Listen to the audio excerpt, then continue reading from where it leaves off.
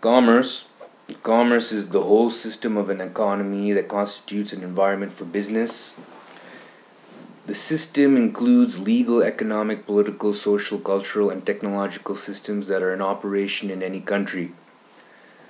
Thus, commerce is a system or environment that affects the business prospects of an economy.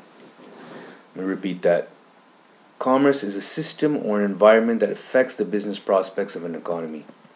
It can also be defined as a component of business which includes all activities, functions, and institutions involved in transferring goods and producers to consumers. Excuse me. Transferring goods from producers to consumers. So you can read about the history of commerce. You can also read about many other subjects such as accounting, advertising, Bachelor of Commerce, business, capitalism, commercial law, distribution, wholesale, retail and cargo, eco-commerce, economy, electronic commerce, export, fair, finance, fishery, harvest, industry, import, laissez-faire, manufacturing, marketing, marketplace, mass production, master of commerce, merchandising, trade. Commerce.